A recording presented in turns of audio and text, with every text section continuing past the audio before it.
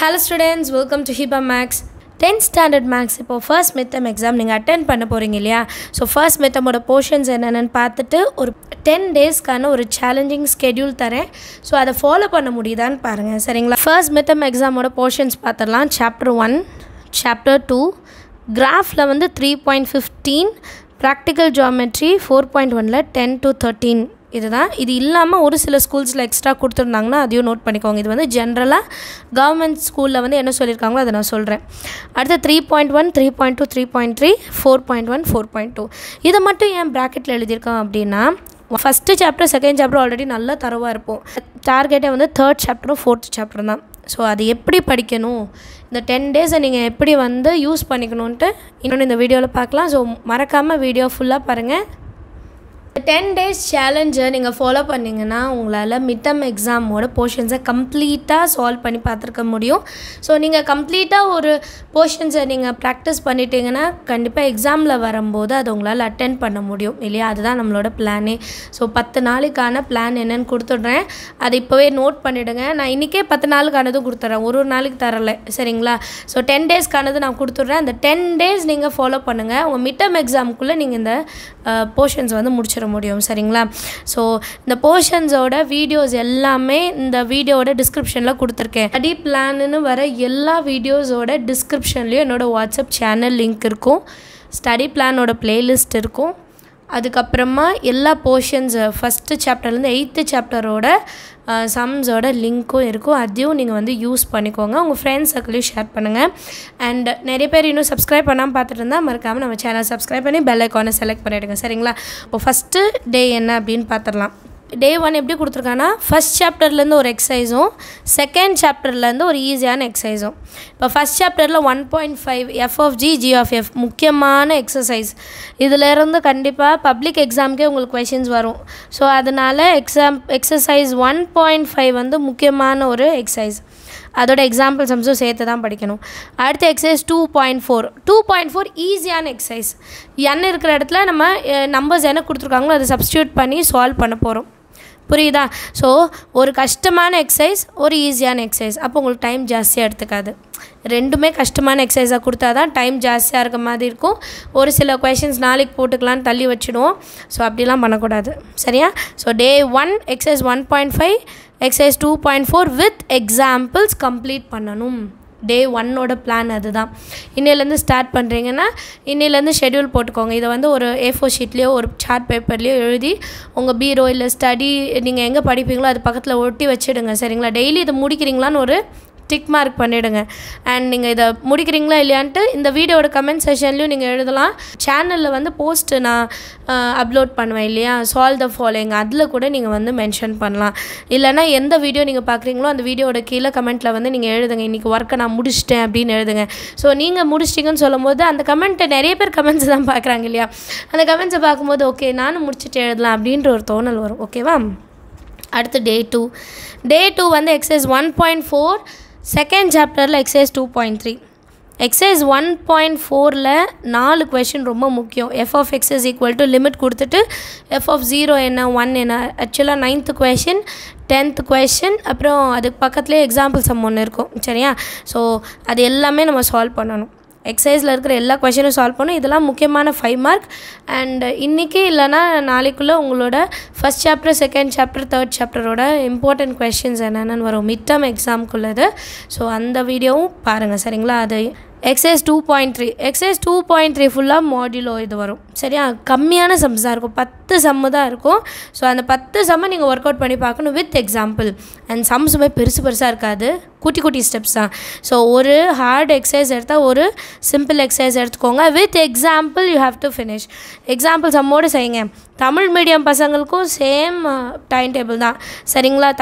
Tamil medium பசங்களுக்கும் same challenge தான். உங்களுக்கு எக்ஸசைஸ் நம்பர் தான் நான் கொடுத்துருக்கேன் சரிங்களா. அதனால் இது அப்படியே நீங்கள் ஃபாலோ பண்ணுங்கள். நெக்ஸ்ட்டு டே 3க்கான ஒர்க் என்னென்னா எக்ஸசைஸ் 1.3 அண்ட் எக்ஸசைஸ் 2.1, 2.2 இது ரெண்டுமே வந்து ஈஸியான எக்ஸசைஸ் இதை சேர்த்து கொடுத்துருக்கேன் நான். 1.3 கண்டுபிடிக்கிறது ரொம்பவே ஈஸி சரிங்களா. அதே மாதிரி 2.1 ஹெச்சிஎஃப் எல்சிஎம் கண்டுபிடிக்கிறது வரும். 2.2 வந்து நம்ம எல்சிஎம் எடுத்துகிட்டு 2 பவரில் எவ்வளோ 5 பவரில் எவ்வளோ அந்த கொஷின்ஸ் தான் மெயினாக இருக்கும். ஸோ இந்த 3 எக்ஸசைஸ் நீங்கள் ஒரு நாளில் சால்வ் பண்ணிடலாம். இப்போ நீங்கள் கேட்கலாம் இதில் நிறைய டைம் எடுக்கணும், அந்த டைம் ஷெட்யூல் எப்படி ஃபாலோ பண்ணணும்னு இந்த வீடியோட எண்டில் நான் சொல்கிறேன். இந்த 10 சேலஞ்சஸ் என்னன்னு முடிச்சிட்ட அப்புறம் நான் அதை சொல்கிறேன் சரிங்களா. அடுத்து டே 4. டே 4ஓட வேலை என்னென்னா எக்ஸசைஸ் 2.5 2.6. இப்போ நான் ஃபஸ்ட்டு லெசனோடதே கொடுக்கல, ஏன்னா ஃபஸ்ட்டுக்கப்புறம் ஃபஸ்ட் எக்ஸசைஸில் என்ன இருக்குன்னா எக்ஸசைஸ் 1.1 and 1.2 அது ஆல்ரெடி நம்ம நிறைய வாட்டி சால்வ் பண்ணி பார்த்துருக்கோம் இல்லையா. ஸோ அதனால் செகண்ட் சாப்டர் முதல்ல நம்ம ஃபினிஷ் பண்ணோம், அதுக்கப்புறம் ஃபஸ்ட் சாப்டர் போனோம். Exercise 2.5 and 2.6 ஏபியோடது and some of AB இது ரெண்டும் ஒரே மாதிரி டைப் சம்ஸ் வந்து ஒர்க் அவுட் பண்ணி பாருங்கள். அப்போ வந்து ரொம்ப ஈஸியாக அண்டர்ஸ்டாண்ட் ஆகும். இதுவும் ஏபி இதுவும் ஏபி. டே 5. டே 5ஓட ஒர்க் என்னென்னா exercise 1.6 exercise 2.10 graph geometry with example. So இதில் எந்த சம்ஸுமே நான் கொடுக்கல. எக்ஸசைஸ் 1.6 1 மார்க், எக்ஸசைஸ் 2.10மே 1 மார்க் தான். அது கூட சேர்ந்து கிராஃபு ஜியாமெட்ரி ஒர்க் அவுட் பண்ணுங்கள் வித் எக்ஸாம்பிள். ஸோ டே 5 வந்து ஒரு ரிலாக்ஸேஷன் மாதிரி, உங்களுக்கு வந்து நிறைய ஒர்க் இருக்காது. 1 மார்க் படிக்கிறது ஈஸி கரெக்டாக. அது கூட கிராஃப் ஜியாமெட்ரியை நம்ம முடிச்சிடணும். இப்போ ஸ்லோ லேர்னராக இருக்கீங்க, நீங்கள் பாஸ் பண்ணணும் அப்படின்னா இந்த டே 5 தான் உங்களுக்கு ரொம்ப முக்கியம். 1 மார்க்கு கிராஃப் ஜியாமெட்ரி படிச்சிருங்க, ஃபஸ்ட் லெசனை மட்டும் தரவு பண்ணுங்கள். அது நான் இன்னொரு வீடியோ ரெடி பண்ணிட்டுருக்கேன், அதை நான் சொல்கிறேன் ஸ்லோ லேர்னருக்கு என்னன்ட்டு. ஸோ இது மட்டும் நீங்கள் ஃபாலோ பண்ணிங்கனாலே பாஸ் பண்ணிடலாம். அடுத்தது டே 6. டே 6க்கான சேலஞ்ச் என்னென்னா exercise 2.7 and 2.8 with examples. So இது ஜிபியோடது சம் ஆஃப் ஜிபி புரியுதா. முதல்ல ஏபியோட செஞ்சோம், ஒரு நாள் கேப் விட்டோம், அடுத்து ஜிபியோடது செய்கிறோம். அடுத்து டே 7. டே 7 2.9 அண்ட் யூனிட் எக்ஸசைஸ் 2.9 வந்து ஸ்பெஷல் சீரீஸ். ஸ்பெஷல் சீரீஸ் வந்து some of natural number, some of even, some of order, cube இதெல்லாம் வந்து தெரிஞ்சாலே நமக்கு வந்து அந்த சம்ஸே முடிச்சிடலாம் இல்லையா. அண்ட் யூனிட் எக்ஸசைஸ் கண்டிப்பாக பார்க்கணும். Unit exercise 2 and 1. ஸோ 2.9 வந்து சின்ன எக்ஸசைஸ் தான், ரொம்பவே சின்ன எக்ஸசைஸு, ஒரே ஃபார்முலா தான் அதில் வரும். ஸோ அதனால் unit exercise 2 and 1 first chapter solve பண்ணுறது ஈஸி. செகண்ட் சாப்டரோட யூனிட் எக்ஸசைஸ் மொத்தம் 10 20 சம்ஸ் வரும் ப்ளஸ் 2.9ல் இருக்கிறது சரிங்களா. ஸோ இது வந்து ரொம்ப முக்கியம். யூனிட் எக்ஸசைஸ் வந்து பார்க்காம இருந்துடாதீங்க, கண்டிப்பாக யூனிட் எக்ஸசைஸ் எல்லாமே பார்க்கணும். ஸோ இது ரெண்டுமே நான் ஜாயின் பண்ணி கொடுத்துருக்கேன். 2.9 வித் எக்ஸாம்பிள்ஸ் நம்ம செய்யணும். அடுத்தது டே 8. டே 8 அப்போ exercise 1.1 1.2 with examples again 1 words வந்து நம்ம ரிவைஸ் பண்ணியிருக்கணும். எக்ஸசைஸ் 1.1 1.2 ரொம்ப ஈஸி. ஸோ ஏன் இந்த லாஸ்ட் டைம் இது கொடுக்குறேன்னா, இப்போ டே 7லையோ டே 6லையோ டே 5லையோ நீங்கள் ஏதாவது மிச்சம் வச்சுருக்கலாம் இல்லையா. ஏதாவது சம்ஸ் வந்து நீங்கள் பேலன்ஸ் வச்சுருக்கலாம் செய்யாமல். அந்த சம்ஸை வந்து டே 8ல் யூஸ் பண்ணிக்கோங்க. ஏன்னா டே 8 வந்து ஈஸியான 2 எக்ஸசைஸ், ரொம்ப ஈஸியான எக்ஸசைஸ். ஸோ டே 8ல் பேலன்ஸ் இருக்கிற இன்கம்ப்ளீட் ஒர்க்ஸை நீங்கள் முடிச்சிடணும். அடுத்தது டே 9. டே 9 என்னதுன்னா சென்டம் எடுக்க எய்ம் பண்ணுறவங்க definitions, progress check, thinking corner solve பண்ணி பார்க்கணும் ஓகேவா. டே 8 வந்து டே 9ல் வந்து சென்டம் எய்ம் பண்ணுறவங்க இந்த 3 விஷயத்தையும் பார்க்கணும். பேலன்ஸ் இருக்கிறவங்க ரிவைஸ் பண்ணணும். என்ன ரிவைஸ் பண்ணணும் அப்படின்னா, இதுக்கு முன்னாடி நம்ம சால்வ் பண்ணும்போது எதாவது கஷ்டமாக இருந்திருக்கும். என்னடா இந்த சமம் மட்டும் என்னை இவ்வளோ பாடுபடுத்துதுன்னு நினச்சிருப்பீங்க. இது மட்டும் ஏன் எனக்கு வரவே மாட்டேங்குன்னு நினச்சிங்க. அந்த சம்ஸ் எடுத்து நீங்கள் வந்து ப்ராக்டிஸ் பண்ணணும் சரிங்களா. ஸோ ப்ராக்டிஸ் அப்படின்னு எழுதுகிறேன், ஏன்னா நோட் பண்ணும்போது உங்களுக்கு ஞாபகத்தில் வரும். அடுத்து டே 10 ரிவிஷன். டே 10 ரிவிஷன் என்ன பண்ணணும் அப்படின்னா, நான் மிட்டம் எக்ஸாமோட கொஷின் பேப்பர்ஸ் அப்லோட் பண்ணிகிட்டு இருக்கேன். உங்கள் எல்லாருக்குமே தெரியும். பார்ட் 3 வரைக்கும் நேற்று கொடுத்துட்டேன். பார்ட் 4 பார்ட் 5 வந்து சேம் கொஷின்ஸ் தான் ரிப்பீட் ஆகுது. இந்த 3 கொஷின் பேப்பரில் என்ன இருந்தோ அதுதான் சேம் ரிப்பீட் ஆகுது. ஸோ இந்த 3 கொஷின் பேப்பரை நீங்கள் ப்ராக்டிஸ் பண்ணி பார்க்கணும். புரியுதுங்களா. மிட் டேர்ம் எக்ஸாமுக்கு நான் கொடுத்துருக்க கொஷின் பேப்பரை நீங்கள் வந்து ரிவைஸ் பண்ணி பார்க்கணும். அந்த கொஷின்ஸ் எல்லாம் உங்களால் அட்டன் பண்ண முடியுதான்னு டெஸ்ட் எழுதி பாருங்கள். அந்த 1.5 ஹவரில் உங்களால் அதை முடிக்க முடியுதா நீங்கள் வந்து பார்த்தீங்கனாலே போதும். அதை நீங்கள் அட்டன் பண்ணிங்கன்னா மிட் டேர்ம் எக்ஸாம் சூப்பராக அட்டன் பண்ணிடலாம் சரிங்களா. இது ஸோ ரிவிஷன் பண்ணி முடிச்சிட்ட பிறகு பேலன்ஸ் உங்களுக்கு ஒரு 5 எக்ஸசைஸ் இருக்குது. என்னென்ன எக்ஸசைஸ் ஞாபகம் இருக்கா? 3.1 3.2 3.3 4.1 4.2.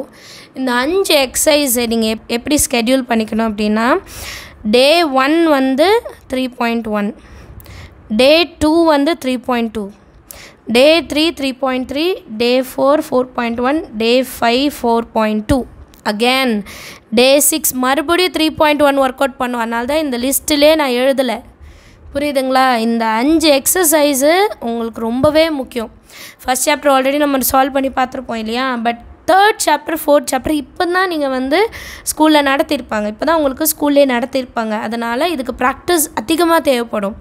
ஸோ ஃபஸ்ட்டு டே 3.1னா 6th டேவும் 3.1 எழுதணும். செகண்ட் டே அண்ட் 7th டே இது, 3rd and 8th, 4th and 9th, 5th and 10th. இந்த மாதிரி நீங்கள் சால்வ் பண்ணினீங்கன்னா கண்டிப்பாக மிட் டேர்ம்குள்ளே உங்கள் போர்ஷன்ஸ் முடிச்சிட முடியும். அண்ட் இந்த நீங்கள் இப்போ ப்ராக்டிஸ் பண்ணுறீங்க பார்த்தீங்களா, இது வந்து உங்களோட ஆனுவல் வரைக்கும் யூஸ் ஆகும். ஏன்னா நீங்கள் தெளிவாக போட்டு பார்க்குறீங்க, எல்லா சம்ஸுமே நீங்கள் ஒர்க் அவுட் பண்ணி பார்க்குறீங்க.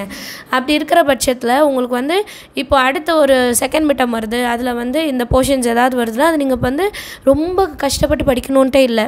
ஆல்ரெடி இதில் நல்லா தரவு பண்ணிட்டீங்க. ஸோ அதை வந்து அடுத்து என்ன ஹார்டான எக்ஸசைஸ் இருக்கோ அதை படிக்கிறதுக்கு உங்களுக்கு ஹெல்ப் பண்ணும். டைம் நிறைய இருக்கும் அதெல்லாம் படிக்கிறதுக்கு.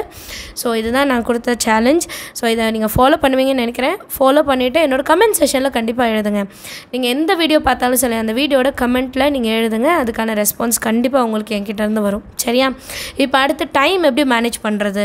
ஏன்னா நிறைய பசங்க கேட்குறது, நாங்கள் வர்றதுக்கே 5 மணி ஆகிடுது, ஸ்கூல்லேருந்து வரவே. ஒரு சில பேருக்கு 6 மணி ஆகிடுது, வீட்டுக்கு நாங்கள் வர்றதுக்கு 6 மணி ஆகிடுது. இதில் நாங்கள் சயின்ஸு, சோஷியலு, மேக்ஸ் எல்லாமே படிக்கணும். மேக்ஸுக்கு நான் எப்படி இம்பார்ட்டன்ஸ் கொடுக்குறது, எப்படி ஒரு டைமை நான் எடுத்து வைக்கிறது அப்படின்னு கேட்குறீங்க. நார்மலாக இப்போ நீங்கள் வந்து 6 o'clock வீட்டுக்கு வந்துடுறீங்கன்னு எடுத்துக்கிறேன். இப்போ 5 o'clock வரவங்களும் இருக்கீங்க, 5:30 இருக்கீங்க, கோச்சிங் முடிச்சுட்டு வரவங்க இருக்கீங்க. ஸோ 6 PM நீங்கள் வீட்டுக்கு வந்துடலாம். 6 PM வீட்டுக்கு வந்துட்டிங்கன்னா ஒரு 1/2 an hour ரெஸ்ட் எடுங்க. எனக்கு காலையிலேருந்து படிச்சுட்டு இருக்கீங்க, ரொம்ப ஸ்ட்ரெஸ்ஸாக இருக்கும். 1/2 an hour வந்து சாப்பிட்ருங்க, ட்ரெஸ் சேஞ்ச் பண்ணுங்கள், ஃபேஸ் வாஷ்லாம் பண்ணிவிட்டு ஃப்ரெஷ்ஷாக எடுங்க. கை கால்லாம் கழுகிட்டு அப்படியே ஃப்ரெஷ்ஷாக இருக்கணும். நான் வந்து புதுசாக படிக்க போகிறேன்ற மாதிரி ஃப்ரெஷ்ஷாக எடுங்க. 6:30 உங்கள் ஒர்க்கை ஸ்டார்ட் பண்ணணும். 6:30லேருந்து 8:30 வரைக்கும் 2 hours கண்டினியூஸாக படிக்கணும். இந்த 2 hours நீங்கள் எப்படி வேணால் எடுத்துக்கலாம். ஃபஸ்ட்டு 1 hour மேக்ஸ் போடலாம், அடுத்த 1 hour வந்து அடுத்த வேறு ஏதாவது சப்ஜெக்ட், சயின்ஸ் எடுத்துக்கலாம் முதல் நாள், அடுத்த நாள் சோஷியல் எடுத்துக்கலாம். புரியுதா? ஆனால் ஃபஸ்ட்டு 1 hour என்ன பண்ணணும்? மேக்ஸ் பார்க்கணும். இதுதான். ஸோ இது வந்து நீங்கள் ஃபாலோ பண்ணணும். அடுத்தது 8:30 PM 9 o'clock வரைக்கும் டின்னரை ஃபினிஷ் பண்ணிடணும். சீக்கிரமாக சாப்பிட்றணும். 8:30 to 9 PM. நான் டியூஷன் விட்டு 8:30க்கு தான் வருவேன். நிறைய பேர் இருப்பீங்க, இப்போ ஏன் டியூஷன்லேயே நான் 8:30 தான் விடுறேன். ஸோ அப்படி இருக்கிறவங்க வீட்டுக்கு சீக்கிரமாக போயிட்டு 9 o'clock சாப்பிட்டு முடிச்சிடணும். அம்மா ரெடி பண்ணிட்டீங்களா, எனக்கு சாப்பாடு வைங்க, பசிக்குதுன்னு சாப்பிட்டு முடிச்சிடணும். 9 o'clock வரைக்கும் ரிலாக்ஸ் ஆகிடுங்க. அகேன் ஃப்ரம் 9 o'clock till 10:30 மறுபடியும் படிக்கணும். நீங்கள் இந்த படிக்கிறது மேக்ஸ் எடுத்துக்கிட்டிங்கன்னா ரொம்ப நல்லது. 1.5 மணி நேரம் அந்த மேக்ஸ் போட்டு பார்க்கலாம். ஒரு நாளைக்கு 2.5 hours ரொம்ப பெரிய விஷயம்.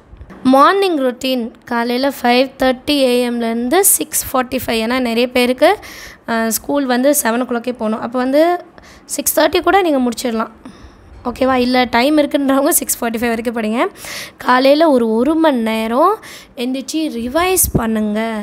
நீங்கள் சாயங்காலம் என்னெல்லாம் படிச்சிங்களோ அது இந்த 1 hour ரிவைஸ் பண்ணிடணும்.